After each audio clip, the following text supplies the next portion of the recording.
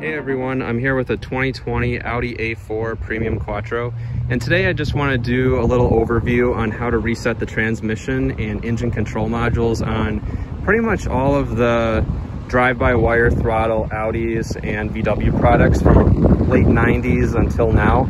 It's actually a really simple process, and I just want to go over how that works. So we'll step inside the car in order to do this. This will help resolve any shifting issues that you have, including issues when it comes to shift quality or stumbling at low speed. So basically what you want to do, lock the doors here. So now that you're inside the vehicle, what you're going to do is you're going to turn on the ignition.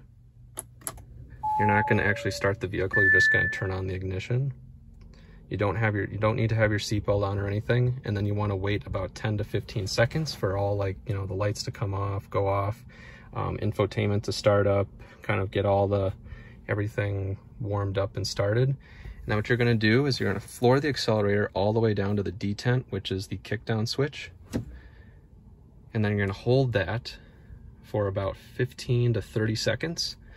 Any time over 15 seconds is fine. I've heard 15 or 30 seconds online, so I'm going to do 30 seconds just to be on the safe side. And basically after you hold this, it's basically resetting the modules inside the transmission and the engine control module right now. And this will not flood the engine because it is not opening up like the intake or any of the fuel lines or anything as part of this, so you don't have to worry about that. But basically it's a quick system in order to fix any bugs that you have and drivability at low speed, especially if you have hesitation from the transmission. So what I'm going to do now is I'm going to turn off the ignition, and then I'm going to remove my foot from the accelerator.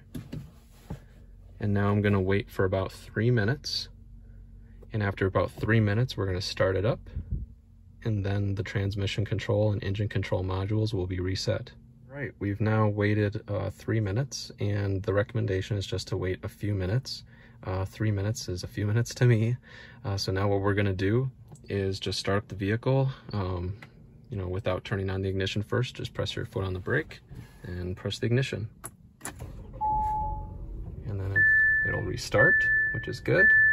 And now the engine control module and transmission control module have gone to their factory default settings. And now it'll do a relearn process on how you drive. So now that you've restarted the car, the modules are reset, now you just want to take it for a couple mile drive, or at least 10 to 15 minutes, and drive how you normally would and how you want the transmission to learn your driving behavior. So if you normally drive slow, drive slow. If you normally drive fairly aggressive, drive fairly aggressive.